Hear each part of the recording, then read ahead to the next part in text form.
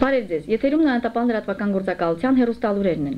Դեկտեմբերի 18-ին Կոպենհագենում սկսվեց ԵԱՀԿ արտգործնախարարների խորհրդի նիստը։ Այդ նիստում Հայաստանի Հանրապետության արտգործնախարար Ալեքսանդր Արզումանյանը հայտարարել է, որ Լեռնային Ղարաբաղի հակամարտության վերջնական լուծումը կլինի արդարացի եւ հարատև, եթե այն հիմնվի հետեւյալ բաղադրատարերի վրա։ Լեռնային Ղարաբաղի եւ Ադրբեջանի հարաբերությունները կանոնակարգող համաձայնագիր, որը Լեռնային Ղարաբաղին թույլ կտա լիակատար վերահսկողություն սահմանել իր տարածքի նկատմամբ եւ իր ճակատագրի տերը լինել, անվտանգության միջոցառումներ եւ երաշխիքներ, որոնք միանշանակորեն կբացառեն ռազմական գործողությունների հնարավորությունը եւ անշրջելի կդարձնեն խաղաղ գործընթացը, ինչպես նաեւ Լեռնային Ղարաբաղին աշխարհագրական այնպիսի սահմանների տրամադրումը, որը կվերացնի նրա մեկուսացված անկլավային վիճակը։ Հայաստանի Հանրապետության արտգործնախարարը նշել է, որ Լիսաբոնյան գագաթաժողովի նախագահողի հայտարարությունը խիստ բացասական ազդեցություն է ունեցել Ղարաբաղի շուրջ բանակցային գործընթացի վրա։ Նրա խոսքերով խիստ բացասական ազդեցություն է գործում նաև այն, որ Ադրբեջանը հրաժարվում է Ղարաբաղը լիիրավ կողմ ճանաչել իր իսկ Ղարաբաղի կարգավիճակի որոշմանը նվիրված բանակցություններում։ Կոպենհագենյան գագաթաժողովի նախօրեին Ամերիկայի հայկական 13 առաջատար կազմակերպություններ համատեղ կոչով դիմել են Ամերիկայի Միացյալ Նահանգների նախագահ Բիլ Քլինտոնին շտկելու Ղարաբաղյան հակամարտության կարգավորման հարցում Ադրբեջանի շահերն արտահայտող Ամերիկայի Միացյալ Նահանգների կառավարության քաղաքականությունը։ Հայ համայնքի կողմից նախագահին հղված այս ընդարձակ նամակը արդեն երկրորդն է վերջին 1.5 տարվա ընթացքում։ Հայաստանի Հանրապետության կառավարության դեկտեմբերի 18-ի նիստում, որը վարում էր Հայաստանի Հանրապետության վարչապետ Ռոբերտ Քոչարյանը, թանկարժեք մետաղների եւ քարերի գները կանոնակարգելու նպատակով ընդունվեց որոշում, ըստ որի թանկարժեք մետաղների եւ քարերի հանձնման, գնման եւ բաստողման վաճառքի գները սահմանում է ֆինանսների եւ էկոնոմիկայի նախարարությունը։ Որոշումներ ընդունվեցին նաեւ տարբեր ոլորտների մի շարք պետական ձեռնարկությունների սեփականաշնորհման մասին։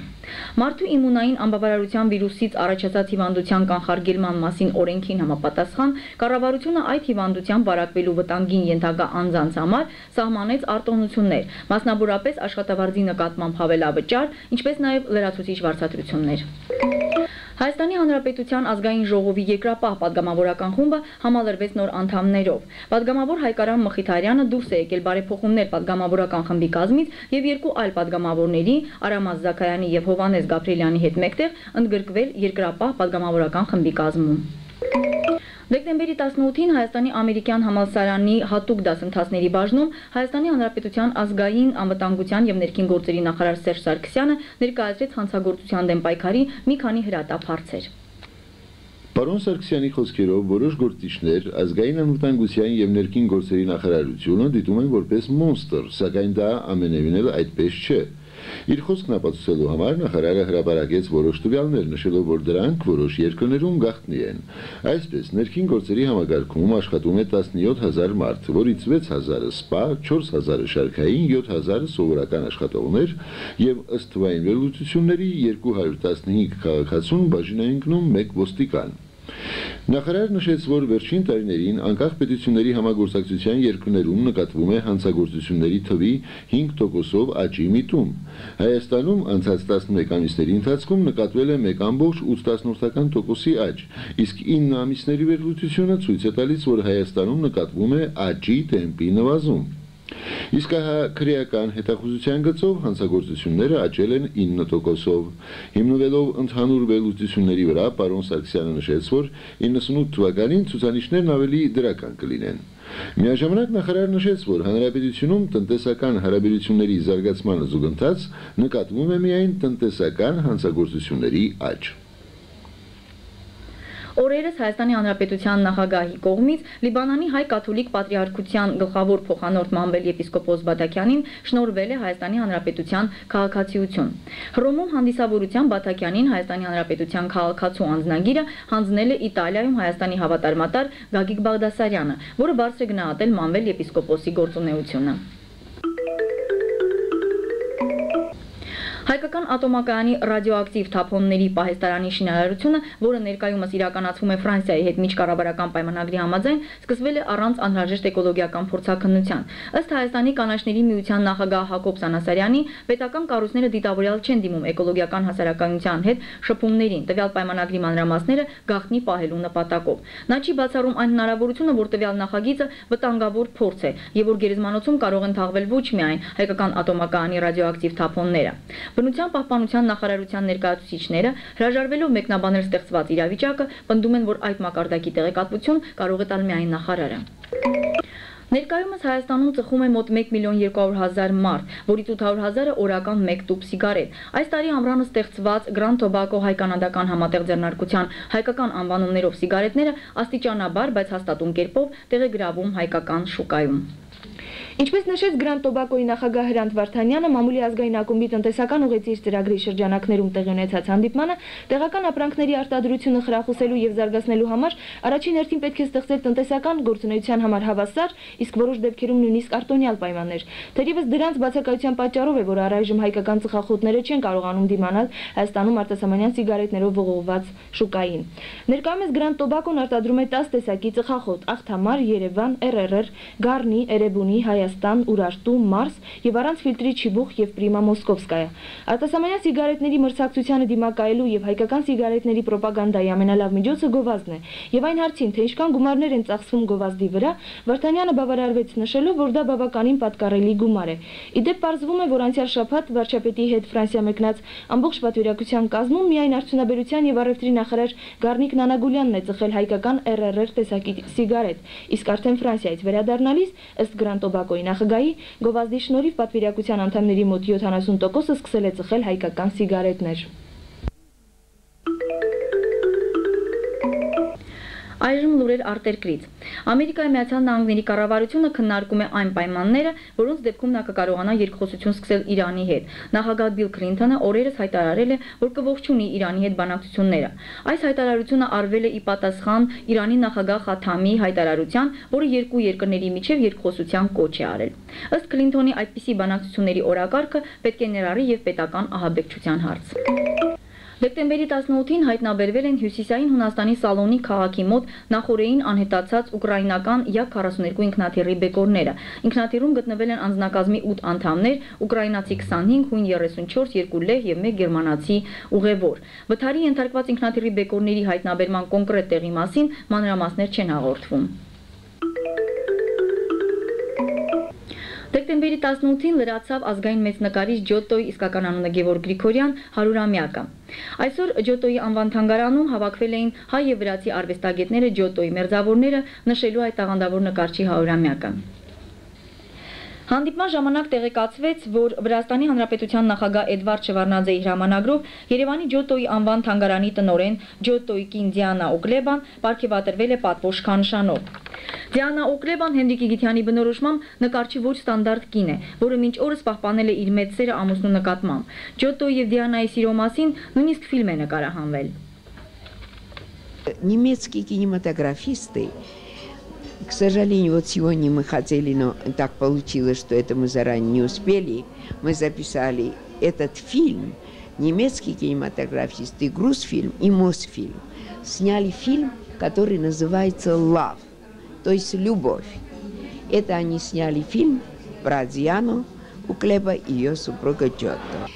И, конечно, это трудно не отметить,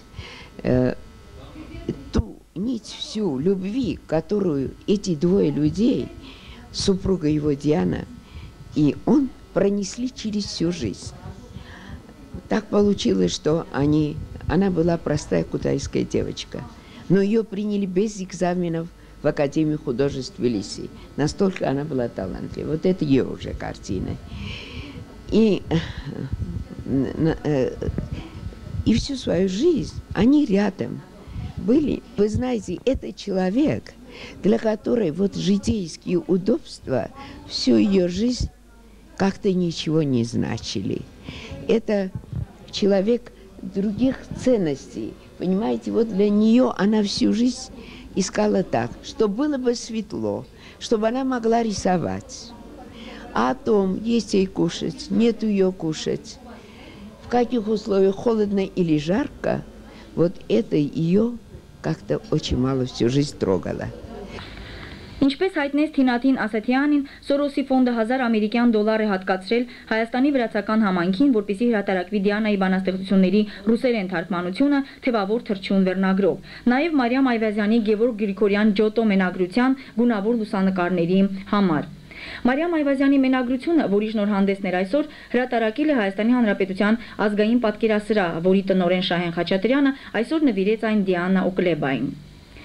Օրերս քաղաքապետարանի եւ ազգային պատկերասրահի աշխատակիցների ջանքերով Ջոտոյի աճյունը տեղափոխվեց Թողմախգյոլի գերեզմանոց։ Նախատեսվել էր այսօր այցելել Ջոտոյի գերեզմանոց, սակայն այսօրվա ձյունոտ եղանակը թույլ չտվեց այն իրագործել։ Օրերս Սիմֆերոպոլի հին հայկական գերեզմանոցի տարածքում տեղի ունեցավ նորակառույց Սուրբ Հակոբ եկեղեցու օծման եւ բացման հանդիսավոր արարողությունը։ Եկեղեցին կառուցել են քաղաքի հայ համայնքի երկու հայրենանվեր անհատներ՝ Ալեքսանդր Ամատունին եւ Սուրեն Ամիրխանյանը։ Շինարարությունը ավարտվել է բավական կարճ ժամկետում, առաջին հիմնաքարի օծումը տրվել է այս տարվա օգոստոսի 13-ին, եկեղեցու բացումը դեկտեմբերի 13-ին։ Դա Սիմֆերոպոլի միակ հայկական եկեղեցին է։ Ամերիկյան Time պարբերաթերթի կողմից 100-ամյակի մարդը անունը կրող հարցման արդյունքներով արվեստագետների ցանկը գլխավորում է հայ ազգի երգիչ Շարլ Ազնավուրը ավելի քան 149,000 քվեներով։ Քաղաքական գործիչների ցանկը գլխավորում են Չերչիլը եւ Աթաթյուրքը։ Ըստ թուրքական մամուլի քվեների հավաքման ընթացքում Աթաթյուրքը զբաղեցրել է առաջին տեղը, սակայն Ամերիկայի Միացյալ Նահանգների հունական եւ հայկական լոբիների ծավալած գործունեության շնորհիվ ավելացել են Չերչիլին տրված քվեները եւ վերջինս շրջանցել է Թուրքիայի Հանրապետության հիմնադրին։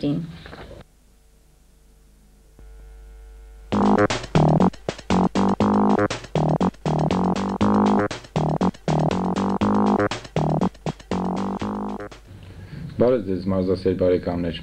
Նիդերլանդների Գրոնինգեն քաղաքում շարունակվում է աշխարհի շախմատի անհատական առաջնությունը, որի քառորդ եզրափակիչի մասնակիցների թվում է նաև Հայաստանի հավաքականի առաջատար գրոսմաստեր Վլադիմիր Հակոբյանը։ Նշենք, որ նա շախմատային բարձրագույն տիտղոսի համար պայքարում Տիգրան Պետրոսյանից եւ Ռաֆայել Վահանյանից հետո երրորդ հայ շախմատիստն է, որը գտնվում է շախմատային թագի անմիջական մատույցներում։ Քառորդ եզրափակիչում ներամրցակիցը Իսպանիայի հավաքականի առաջատար աշխարհի ուժեղագույն շախմատիստներից մեկը Ալեքսեյ Շիրովն է, որի հետ իր առաջին պարտիան Հակոբյանը ավարտեց խաղաղ արդյունքով։ Դեկտեմբերի 18-ին կայանալիք նրանց երկրորդ պարտիայում հայ շախմատիստը կխաղա սև խաղաքարերով։ Իսկ Ֆրանսիայի Կանն քաղաքում ավարտին է մոտենում 3 տարիքային խմբերի պատանի շախմատիստների աշխարհի առաջնությունը։ Այնտեղ հանդես են գալիս 6 հայ պատանի շախմատիստներ։ Մրցավարտից 1 տուր առաջ Հայաստանի ներկայացուցիչներից առաջատարների խմբում է գտնվում միայն պատանիների աշխարհի չեմպիոն Գաբրիել Սարգսյանը, որը 10 հնարավորից վաստակել է 7 միավոր։ Բենիկ Գալստյանն իր ակտիվում ունի 6.5, իսկ աղջիկների խմբում հանդես եկող Տաթևիկ Աբրահամյանը 6 միավոր։ Մրցանակային տեղ գրավելու հույսեր է փայփայում միայն իր տարիքային խմբում աշխարհի ներկայիս չեմպիոնը։ Դեկտեմբերի 18-ին Թայլանդից տուն են վերադառնում Հայաստանի ծանրամարտի հավաքականի անդամները, որոնք այդ երկրում կայացած ծանրամարտի աշխարհի առաջնությունում ոչնչով աչքի չեն ընկել։ Առաջնությունում վերելքով են հանդես եկել բուլղար ծանրորդները։ Տղամարդկանց առաջնությանը զուգընթաց կայացել է նաև կանանց ծանրամարտի աշխարհի առաջնությունը, որն ընթացել է Չին մարզուհիների գերազանցության նշանաբանով։ Եվրոպական մարզական հեռուստահաղորդումներից պարզվել է, որ թրքուհի վարպետները նույնպես ծանրաձողը վատ չեն պահում իրենց գլխավերևում։ Նման մի էպիզոդում ծանրամարտի թրքուհի աշխարհի չեմպիոնն ուրախությունից ուշագնաց է եղել։ Երևանում ավարտվել է նորաստեղծ Հայաստանի Ռինգոյի Ֆեդերացիայի գավաթի անդրանիկ խաղարկությունը 5 տարիքային խմբերում։ Մրցումներում հանդես են եկել 14 թիմերի 39 անդամներ, թիմային պայքարում հաղթել է Արմավիրի մարզի Քարակերտի թիվ 2 դպրոցը։ Մինչև 10 տարեկաների միջև պայքարում հաղթող է ճանաչվել Գարիկ Գևորգյանը, 11-ից 13 տարեկաների միջև Արմեն Պողոսյանը, 14-ից 15 տարեկաների միջև Սիրեկան Պետրոսյանը, 16-ից 18 տարեկաների միջև Էդգար Սահակյանը, իսկ 19-ից 35 տարեկաների միջև Վաղարշակ Կնյազյանը։ Դպրոցականների հետ մրցախաղերին մասնակցել է նաև Մարշալ Բաղրամյան զինվորական ուսումնական գունդը։ Մարզաձևն ունի լեհական ծագում եւ մեծ տարածում ունի եվրոպական երկրներում։ Այն Հայաստանը ներմուծել Պետրոս Մարուքյանը, որն էլ ներկայումս Ռինգոյի Հանրապետական Ֆեդերացիայի ղեկավարն է։